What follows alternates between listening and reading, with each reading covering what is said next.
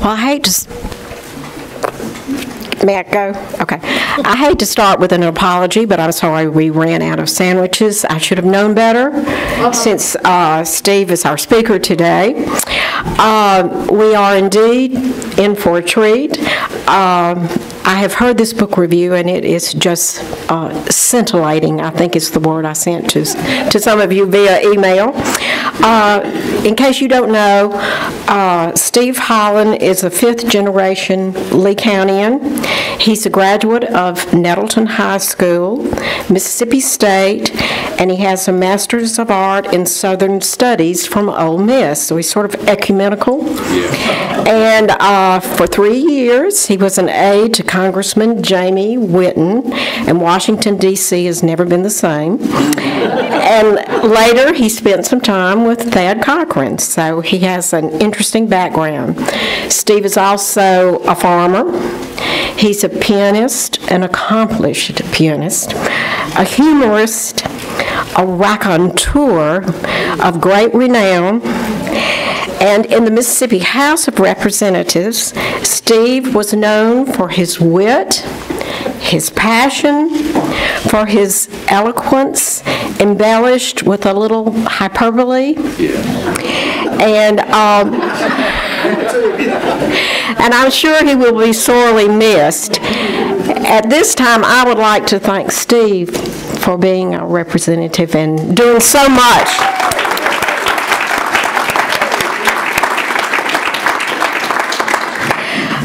Steve is one of those rare politicians who actually reads, and he has been a lifelong supporter of the Lee County Library. Oh, I forgot to mention, he's also the owner of Holland Funeral Home. I thought that was important. Steve also writes with flamboyance. If you have ever read his obituaries, you are well aware that Steve can make even the most hopeless reprobate sound virtuous and angelic. Steve has always been so very kind to my family, and today is my dad's birthday, so is that not, it is so appropriate that you are here. A few years ago, Steve was, shall we say, misdiagnosed with dementia, but God in his divine providence spared this sparkling wit. Through the years, and in spite of his affinity for politics, Steve's compassion for others, his unflagging concern for the folks who live in our neck of the woods, and his humor and grace have endeared him to many. Steve Holland is a legend in his own time.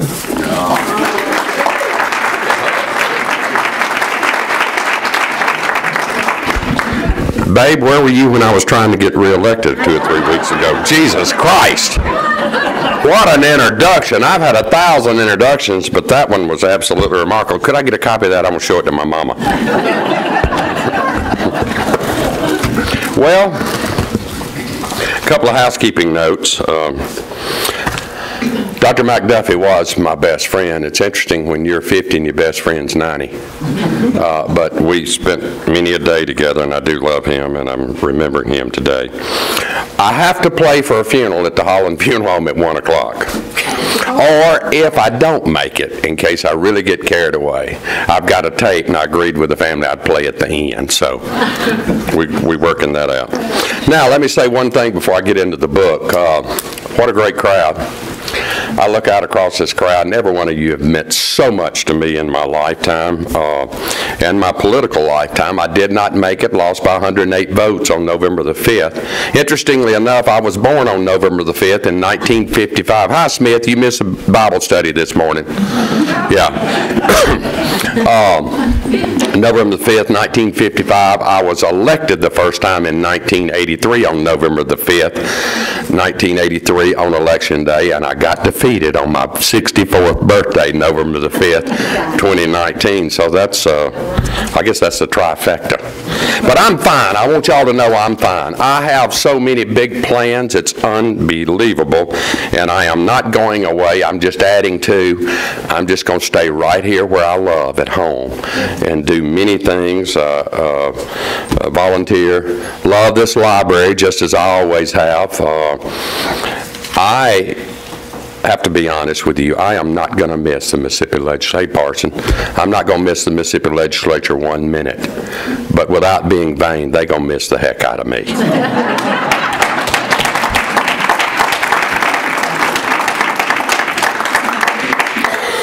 How many of you were here last year when I was supposed to review this book, and I called the author of the book, the late Dr. David Sansing, my dear, dear friend, and Dr. Sansing had a hearing problem. And I said, Dr. Sansing, I want to talk to you about your book and how it came about and so forth. He said, you want me to review my book? And I said, no, I'm reviewing your book. What time do you want me to be? I can't believe y'all hadn't already invited me to Tupelo to review a book. So if you will recollect, he not only came, he didn't review the book I assigned to him to review. He reviewed the other Mississippi, which is a delightful read in his last work. Dr. Sansing died about 3 months after he reviewed his book last year. And that's a picture, I don't know if you can see, of Dr. Sansing. Some of you remember, but he was professor of history at Ole Miss for 50 years. And he just was an indomitable soul in every way. Dr. Sansing was beloved by his students. He was voted Professor of the Year, I forgot how many times, at Ole Miss. He didn't have but one fault. And some of us that are followers of John Wesley and Jesus don't have a lot of problem with this. He sure loved to take a drink. And he quit about 5 years before he died, and I told him, I said, I think I liked you better, Dr. Sansing, when you were drinking. You were more fun. But he was a delightful historian and a great soul, graduate of the University of Southern Mississippi with his master's and PhD in Mississippi College with his undergraduate degree. And he's probably the foremost Mississippi historian. This is the book, Mississippi Governors. It's thick. Now, does anybody know? By the way, I got a point of personal privilege. On 1, 2, 3, let's sing Happy Birthday to Jane Riley. Happy birthday to you. Happy birthday to you. Happy birthday, dear Jane. Happy birthday to you. Hope it don't hurt her, but I love Jane Riley. There's been 53 governors. It's 5 minutes after 12. How in the hell can you review 53 governors and do justice to them in 45 minutes? That's giving them less than a minute apiece. So here's what we're going to do today. Since I'm chosen to be the reviewer, I'm going to decide which governors I want to talk about. Some of them are not worth talking about, period, just to be honest with you. I never have had much affinity for governors. I got to serve 36 years, served under 5 governors, and I didn't hate a one of them, but I didn't like a one of them, really, as far as their position as governor. He subtitled this book, Soldiers, Statesmen, Scholars, and Scoundrels, and he hit a home run when he did that. I'm a Genesis person. I love the beginnings of everything, and don't all of us Mississippians love the beginnings of everything? When we meet somebody, first question we ask, who's your mama and where's she from? And I'm sort of that way. I learned about that when I got my master's degree at Ole Miss in Southern Studies, and I figured out I didn't have to have that degree. I wanted that degree. My late boss, Congressman Jamie Whitten, always ribbed me about being a Mississippi State graduate, and he got me in the Ole Miss Law School, counselor, and I had a car wreck on the way and like to kill myself, and I just got out of the mood to ever go back to law school. But he insisted, even on his deathbed, that I would go to Ole Miss and get a degree, and I did. So I've got those bases covered well. But Dr. Sansing really spent probably more time in this book on the territorial governors of Mississippi than he did any of the governors that followed. Smith, there's not a seat here? There we go. That followed. Mississippi became a territory in 1796. I believe I've got that date right. And the Mississippi Territory actually included Mississippi and Alabama, the states now of Mississippi and Alabama. And as it would be in this newly fledgling country, the President of the United States got to appoint the territorial governors. So the first territorial governor of Mississippi was a guy named Winthrop Sargent. Winthrop Sargent was a very interesting fellow. He was a Massachusetts Puritan, a Harvard Law School grad, an aristocrat, and a devout Federalist in the pure mold of Alexander Hamilton. The Natchez paper described him as a man of enormous intellect and ability, but fractious, haughty, laconic, and austere. Does that sound anything like any modern governors that we've had? It does to me. And he arrived in Natchez as the first territorial governor. Natchez was the hub of everything in the Mississippi Territory. And he made it clear the day he got here. He said, I don't like poor people. I've never spoken to a poor person in my life. And this place looks just perfectly wretched to me. He looked down on the Indians and the poor with equality. His first official business was not to establish a government. He'd been here 1 week, and he said, there's something I know this territory needs immediately. This place needs a jail. There's a bunch of thugs here, and they all need to be locked up. Well, obviously the citizens didn't like Governor Sargent, and so it fell into a state of anarchy real quick. He didn't do much. Thomas Jefferson came along as president, and he replaced Sargent with a guy named William Claiborne. And you'll recognize these governors. We've named our counties all along after these governors. William Claiborne was a 26-year-old United States congressman from Nashville, Tennessee. So he had some kind of bond sort of with this part of the world, such as it was at that time. And he was exactly opposite from an aristocrat. He was more of a commoner, and he got to Natchez and stayed 1 week, and he said, this is not the place for the state capital of this territory.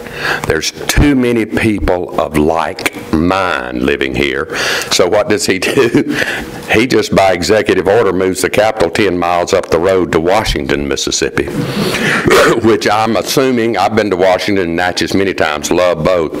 I'm assuming that in those days there was probably a pig trail to get from Natchez to Washington. I'm sure there wasn't a 4-lane highway like we got now. It's by a circuit rider preacher. By a circuit rider preacher, exactly. And so he thought that was far enough removed from the aristocracy to make it work. And sure enough, he brought a lot of peace and tranquility very quick to the new territory. He was well received by everybody. He established immediately the first university in Mississippi, which was not Ole Miss. It was Washington College in the new state capital. And anybody need to get that phone, baby? Thank you, baby. He did such a good job, as a matter of fact, that the Louisiana Purchase was coming about shortly after the Mississippi Territory. And President Jefferson thought so much of his progressiveness and his ability to negotiate and work together that he removed him as governor of the territory and put him as the chief negotiator and ultimately the first governor of the Louisiana Purchase. So we did good in him. The third guy to come along was David Williams. David Williams was okay for all practical purposes. He was a North Carolinian. He loved North Carolina. He'd stay down here a week and go home for 3 weeks. Stay down here a week and go home for 2 months. And that went on for a couple of years. And finally, he said, this territory was occupied by nothing but tramps and thieves and Indians. I'm going home to stay. And he submitted his resignation. He was replaced by a guy named David Holmes. David Holmes was a Virginia congressman. And I don't know what you think of when you think of Virginia, but I think of a lot of good things. I love the state of Virginia and the people that it's produced. He served from March the 7th, 1809 until January the 5th, 1820. And it was under his leadership, because he had such great ties in the United States Congress, that he convinced the Congress to establish Mississippi as a freestanding state, the 20th state in the nation, on December the 11th.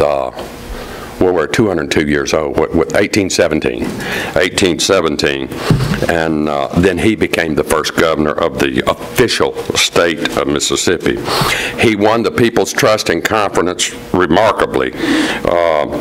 His hallmark accomplishment, aside from statehood, was that he established Natchez as the most major port on the Mississippi River. So it can be argued that he was the first economic development governor, Lewis, by establishing this great port of Natchez.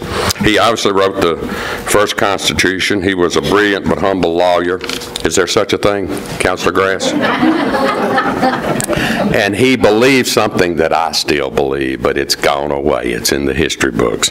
He believed that the power in the state should be completely invested in the people through their elected representatives.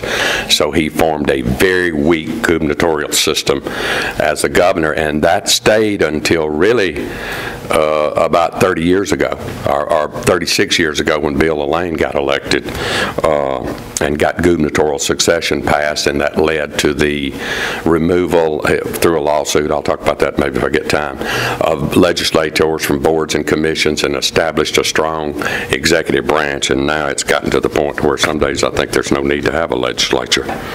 Just let the governor run it.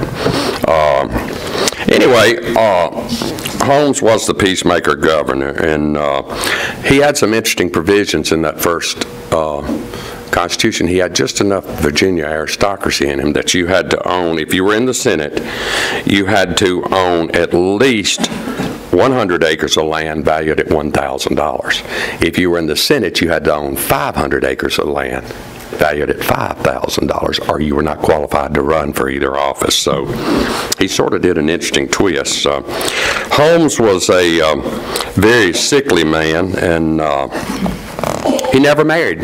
He's one of 3 governors in the state of Mississippi that never had a wife.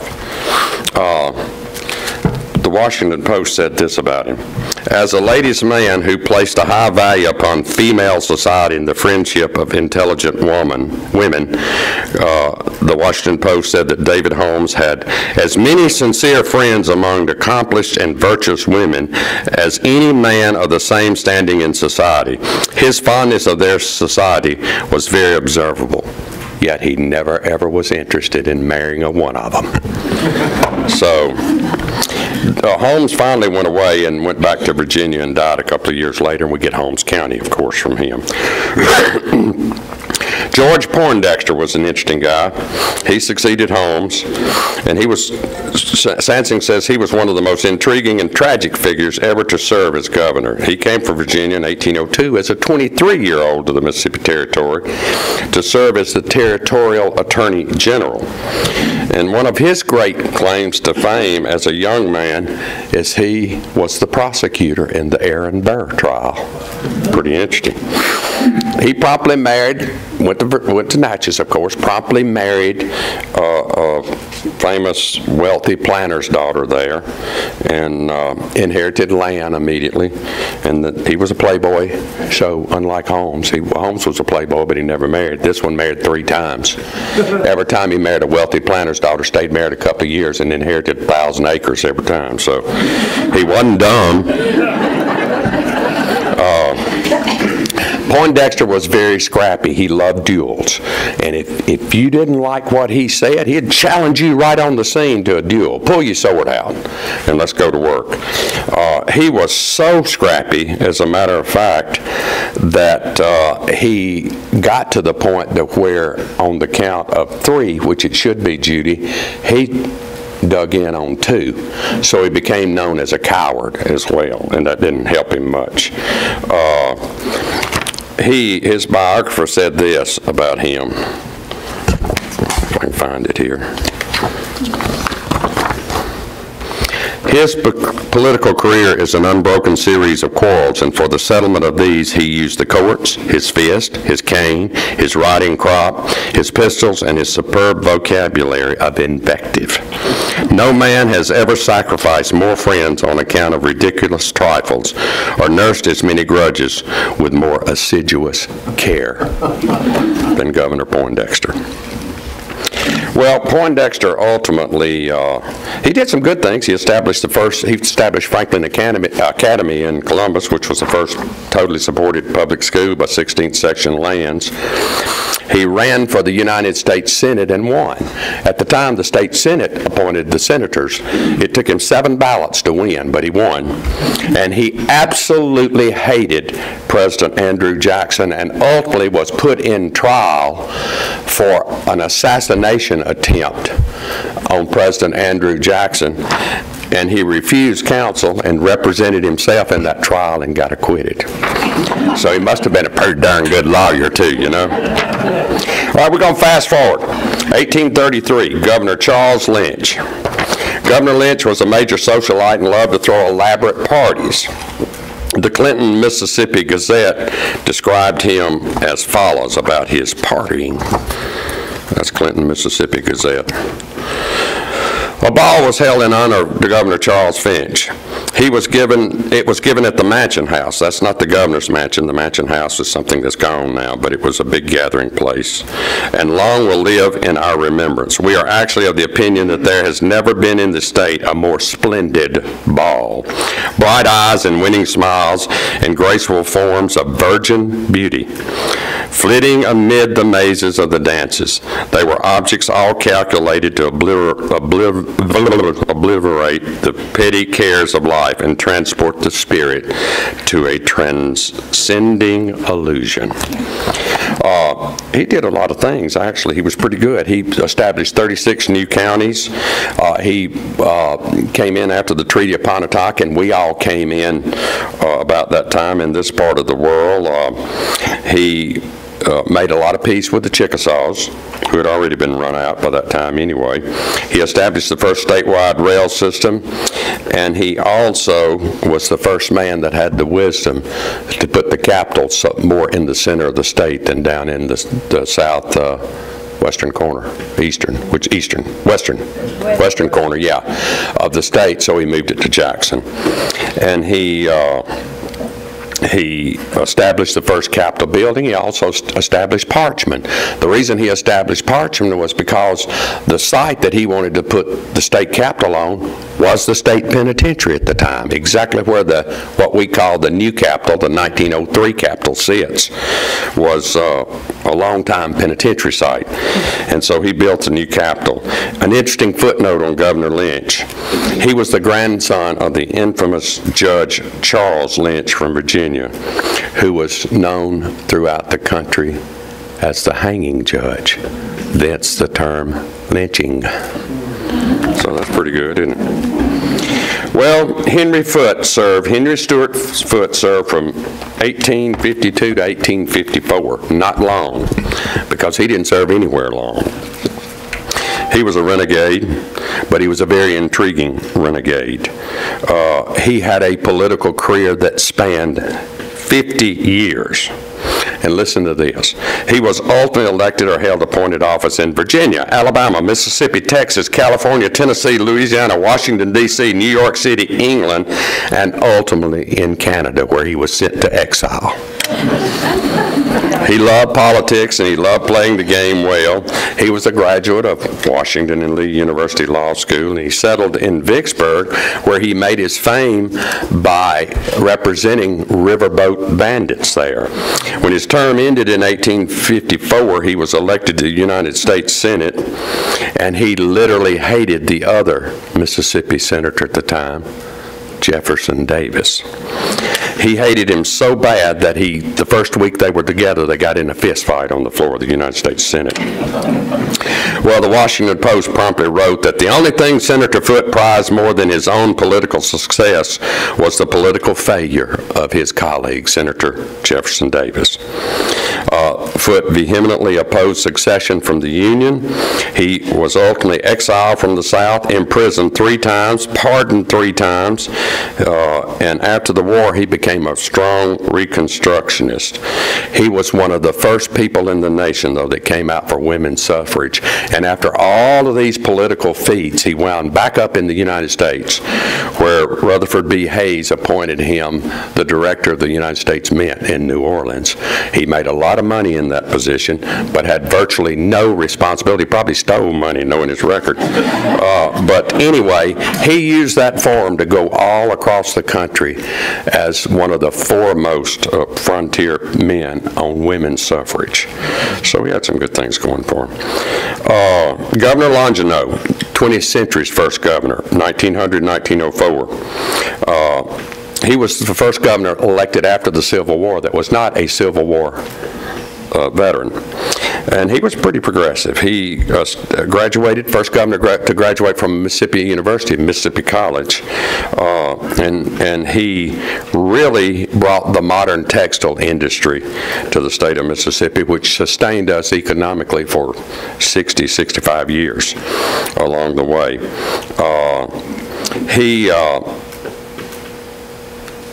He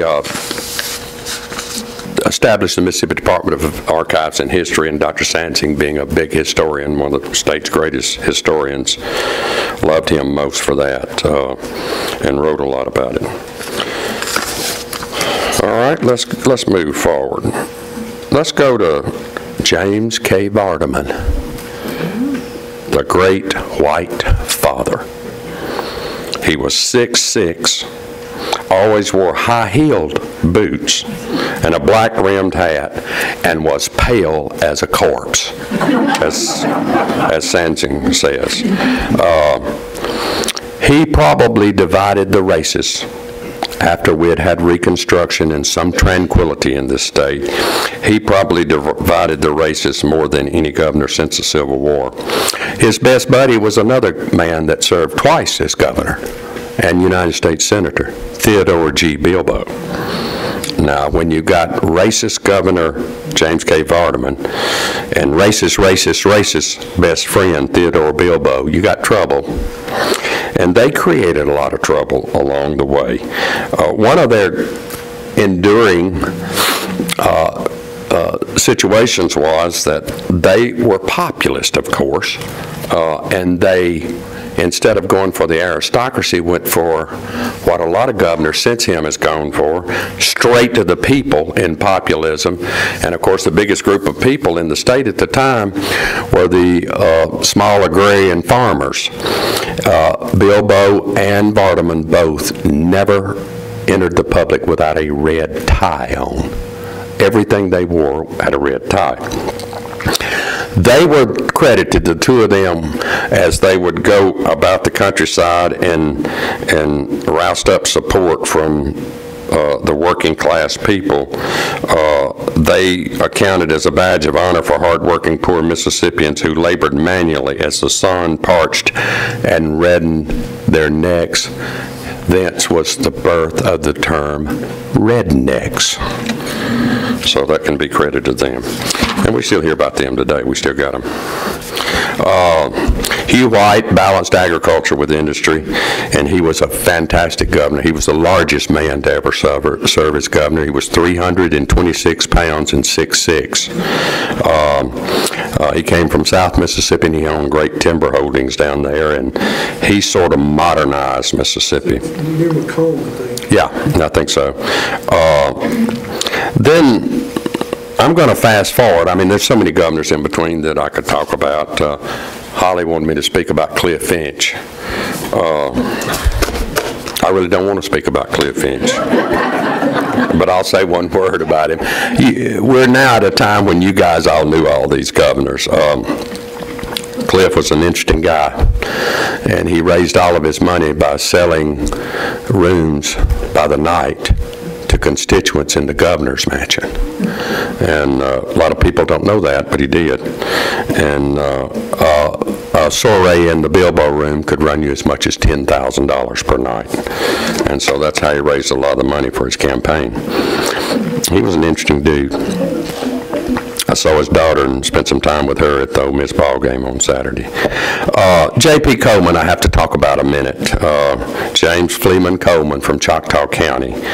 He was one of the most distinguished and prestigious governors in history of Mississippi. The Choctaw Countian was tall and stately looking. He was an Ole Miss undergrad and a George Washington University Law School graduate. He was a legal scholar, an author, a historian as well. His ladder of ascension including being a district attorney, a circuit court judge, Mississippi Supreme Court Chief Justice, state attorney general. So he had maybe one of the most wonderful backgrounds to be elevated to the seat of governor of anybody that's ever served. But he was a strict constitutionalist, and he despised the Constitution of the state of Mississippi. And he worked very ardently to change the state constitution, and actually was totally unsuccessful at it because of the legislature, because who had all the power? The legislature. That's when it started waning after J.P. Coleman. And so he did a lot of good things. He was in touch with the people. He was probably the most brilliant nationwide and worldwide representative we've ever had in a governor, and he did a lot of travel abroad and sold Mississippi to others in a great way. I have to tell a personal story that Sansing didn't write about because he didn't know it. I know it. And when Bill Elaine got elected governor, he appointed right off a constitutional convention because Elaine had been attorney general and he'd sued the state of Mississippi about the separation of powers. The legislature can't have all this power. We're not going to have that. And he won. And so where legislators would not only chair every committee in the legislature, they'd be the chairman of the building commission and this board and that board and everything. So the legislature completely had a grip. Elaine appointed a constitutional convention and for some strange reason appointed me to represent the House of Representatives, and I'd been there 2 years.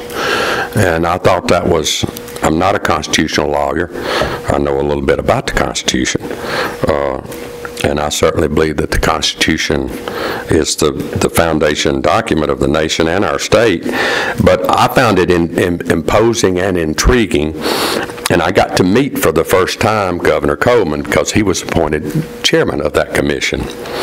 He knew my father pretty well. And as a matter of fact, my father had been a colonel on his staff, and as a very young man. And so he said, "Hey, I'm an old man," and he was pretty old then. He was probably 65, 70 years old. Just kidding. I think he was 76 when he was, and that's not old, but he had some health problems.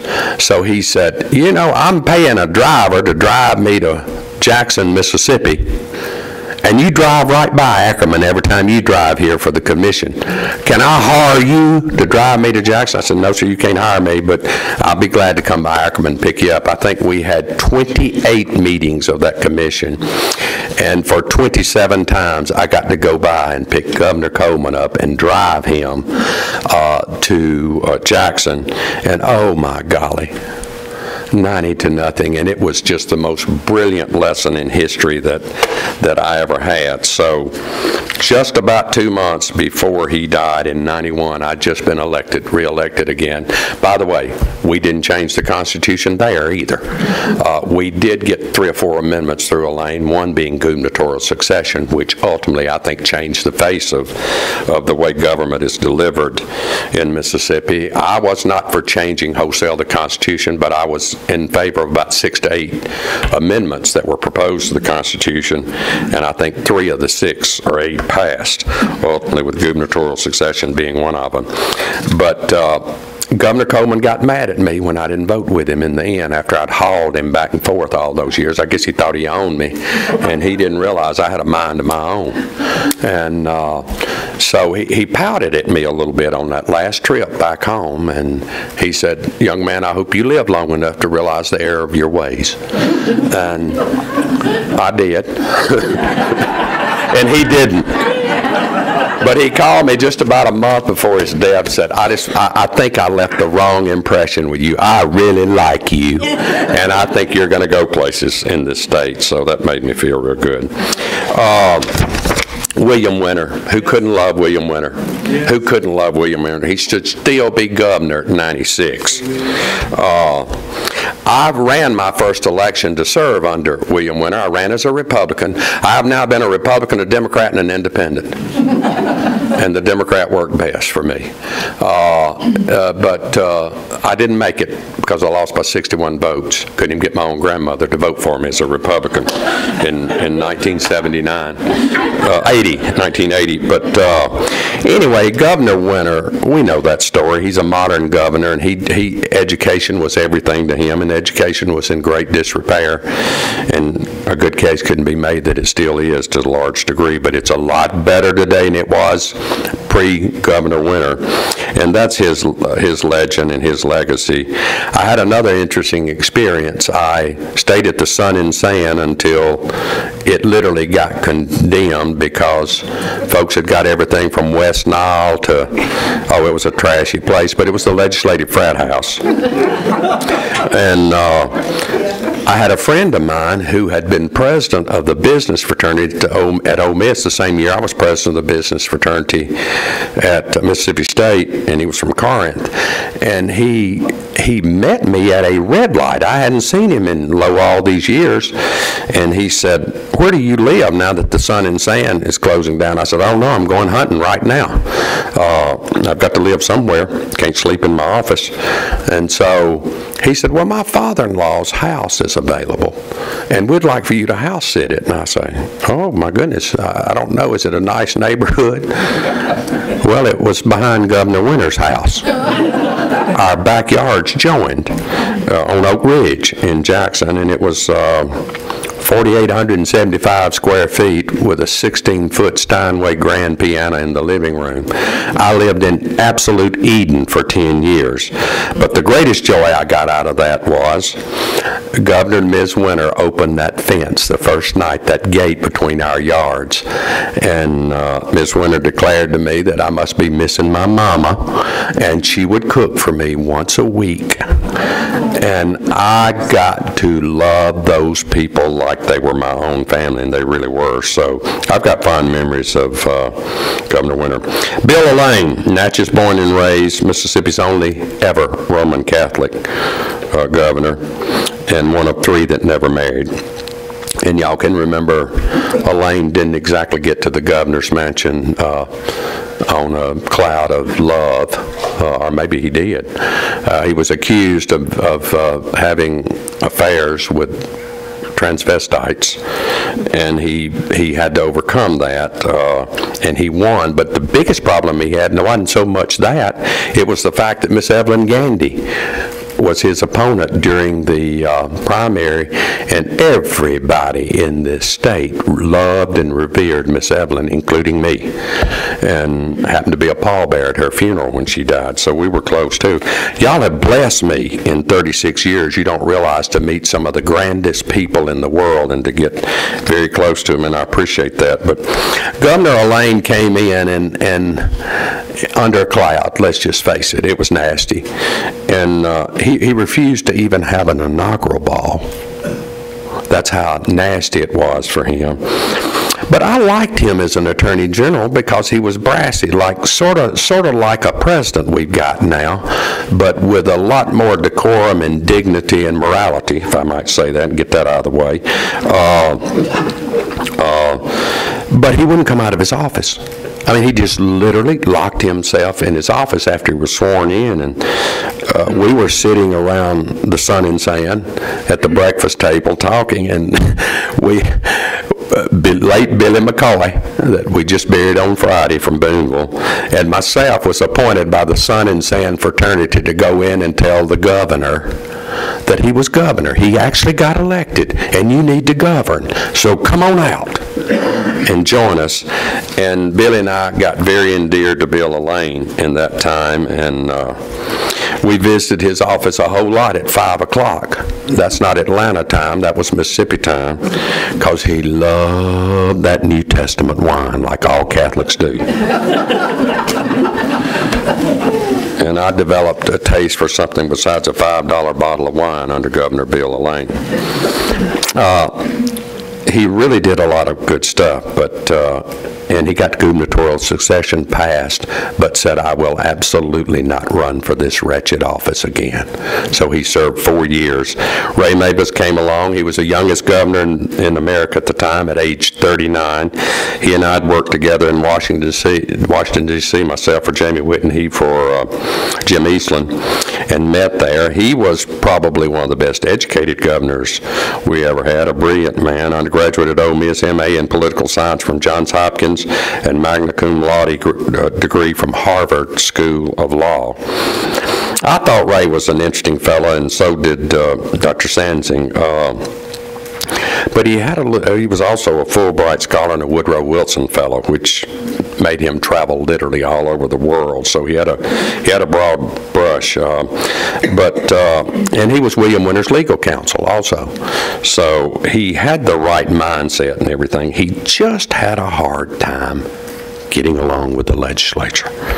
And he was a Democrat and I was a Democrat, and I tried to help him, but he'd rock out to the steps of the Capitol and have some kind of bodacious press conference and then come in and tell we fellow Democrats that we needed to pass that, and he never could get away from that. The one thing that he did pass that I was the author of as a second-term legislator was the county unit system of government in the state of Mississippi.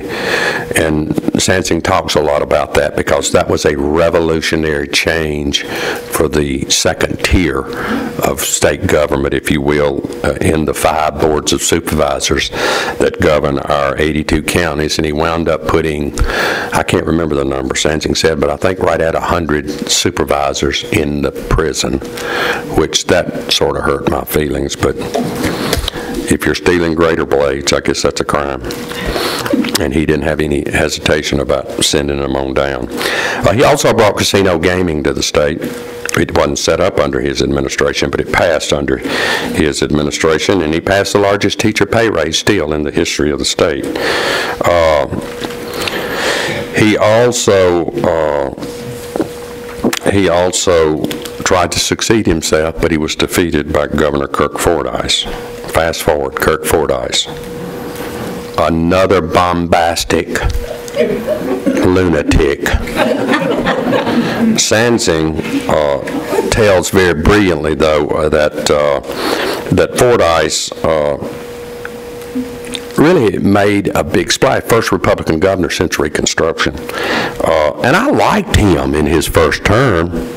He got lovesick in the second term, and of course was having car wrecks and, drinking and driving and all that kind of stuff. Interestingly enough, Fordyce was the wealthiest governor in the history of the state, and I didn't realize that. I knew he owned that big construction company that built levees on the Mississippi River from A to Z. Anyway, he served and did some interesting stuff in his first term, and then didn't do much of anything in his second term. Sansing gave great credit, though, to his financial genius, and I agreed with him and I supported him in this, and brought a lot of Democrats along to vote for this. He's the guy that's put into the law the 2% set-aside rule, which has established our rainy day fund. In other words, a state savings account. And that savings account has come in handy many times. It's now flush and full, and we need to spend some of it on public education and mental health and that kind of stuff, but now it's just a savings account. But it's good to have it. You never know when a rainy day is going to come. Well, Fordyce was succeeded after 2 years. I'll tell you one more story. This is not in the book, but I got to tell it to you anyway. They say that I was one of the most quotable legislators in modern times. They say that. I don't say that. But we were in the Capitol one day in the second term. Fordyce brought a dog into the Capitol, and the dog crapped all over the Capitol, everywhere he went. He was not trained, and Fordyce didn't bother to train him, and he'd just holler at one of the porters, "Come get this up." I mean, he was just so bombastic like that. And so a New York Times reporter was in the Capitol, and I happened to be walking behind Fordyce when Bentley did his thing. And he's, "Representative, what do you think about this?" And I said, I'll just be honest with you. It seems like to me we need to train the dog and get rid of the governor. And that made front page of the New York Times. Ronnie Musgrove was elected by the House of Representatives. He received the plurality in the popular vote, but he didn't get all the district votes that's required by our Constitution. So the House voted him in 86-36. It was an interesting commentary on my part. I like Ronnie fine. And Sansing didn't spend much time on Ronnie, quite frankly. But incidentally, the Republican nominee was Mike Parker, who was my roommate in embalming school. So what kind of vice did that put me in? Well, not much of one at all, because my district went 1,800 votes for Musgrove, and I voted the way my people voted. Mike Parker has scantily spoken to me since that time. He thought I was going to lead the effort because we were roommates in mortuary school, and I just couldn't do that. I couldn't go against my people. Musgrove bought Nissan, and he'll always be credited for that. He also brought tort reform, which he ought to be discredited for that, in my opinion. But the white coats came to Jackson. We had an 89-day special session, 1 day shy of the 90-day regular session. After we'd just gotten home and gotten used to the dog and the wife again, he calls us right back, and we stay 89 more days. He also is the governor who established the Flag Commission to change the Mississippi state flag. And Sansing talks a good bit about that by saying it was political suicide on his part, and it was. If you'll remember, Haley Barbour followed him, and Haley had the flag, the Mississippi flag, as his campaign thing, and it said, save the flag, change the governor. And the state did pretty quickly. They changed it pretty strongly. So he was defeated. Now, Haley Barbour, Sansing gives him a lot of credit, and I'm going to tell you, the man deserves a lot of credit. He was the finest political wizard that the state has ever elected, maybe aside from Henry Foote. Henry Foote didn't serve but 2 years because he was such a rascal. Haley, of course, was a lobbyist by trade and had one of the largest lobby firms in Washington, D.C., Barber, Griffith, and Rogers. And he had been Ronald Reagan's political director in the White House, and he's the guy that got me to run as a Republican when I could have served with Ronald Reagan. I've always held that against him because I think I'd have won as a Democrat, but nevertheless, it didn't happen that way. And he actually came up here and walked some streets for me in country roads when I ran the first time. So we've been close personally. Sansing gives him a lot of credit as governor because he was a lobbyist. And you would think that's not a good fit. But actually, it brought connections. Now, this was an interesting commentary. Haley and I also, I got two of my ministers here. I guess y'all knew that I'd take a drink. If you didn't, you know now. Haley loved his Maker's Mark, and it was an interesting commentary. I got eight shout-outs in 8 State of the State speeches under Governor Haley Barbour for one reason. We played bad cop, good cop, and we knew how to work a program. When Katrina came, and that was his salvation, he had just kicked 65,000 people off the Medicaid rolls and blamed that on me because I was chairman of the committee, and I fought it vehemently, but he, being the good politician that he was, my health care lawyer, and I didn't realize it, the whole division of Medicaid sunsetted that year. So he ultimately prances into my office and he says, Holland, you got a big decision to make. You're about to take this bill up on the floor of the House. Are you going to give me the division of Medicaid and let me run it? Or are you going to take these 65,000 people off? And I said, oh my God, I need to pray right now. And I could not trust him with the division of Medicaid. It's too important a program for our people and our impoverished people, our old and disabled folks. And so I said on the floor of the House that I asked the House to vote for this ill-fated plan, but I said the minute Haley Barbour signs it, I'm going to start the biggest grassroots crusade this state has ever seen to reverse it. because I just didn't trust him with the whole program. He really never understood Medicaid and didn't like it. And it's an insurance program where the federal government pays 75 cents, Dr. Nail, for health care, and we pay a quarter. That's a pretty good bargain. I'd like to invest my change right now at 75-25 if I could. It's not out there. Long story short, Alan Nunley, the late Alan Nunley, my dear friend, was chairman of the committee in the Senate, and of course he went to Governor Fordyce. And we had 16 hearings around the state and had to have highway patrol protection, both of us, to go hold those hearings. And Alan ultimately, after about a month and a half of going to virtually, well, every region of the state and many county courthouses selling this case, we were in Jackson for a meeting, and he said, could you meet me for dinner? And I said, sure, Alan, where do you want to meet? He said, Waffle House. It's pretty interesting. For dinner? I said, I eat breakfast at Waffle House. I didn't know they had dinner.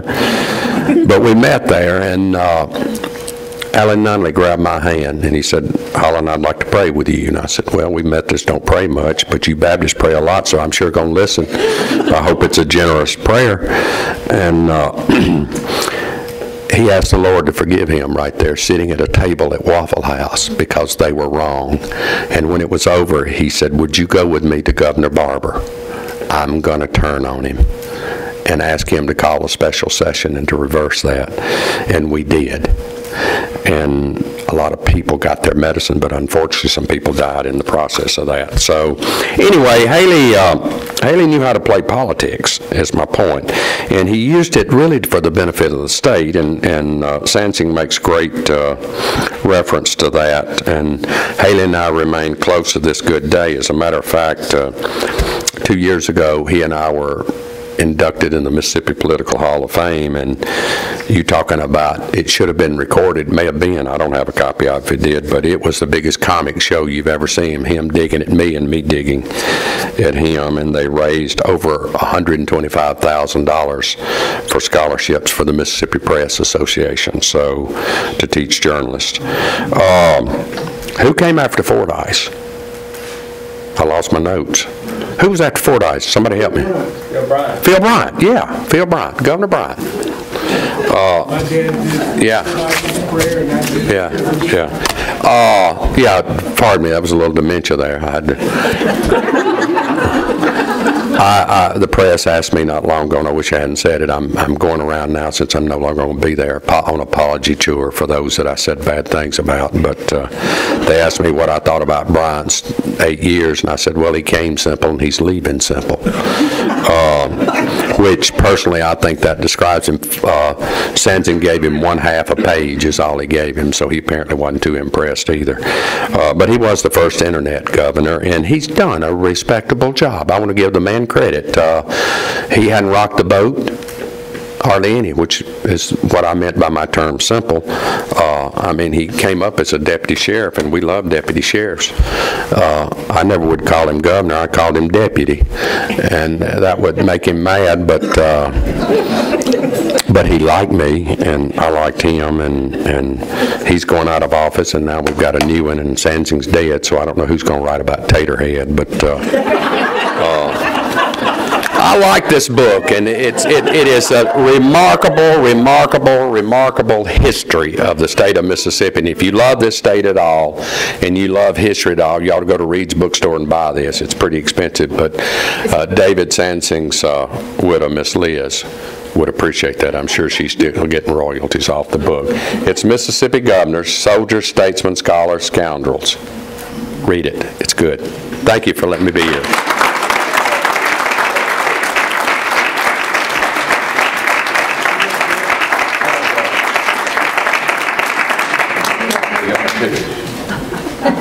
Okay, I'm going to go see if I can make that 1 o'clock. Okay.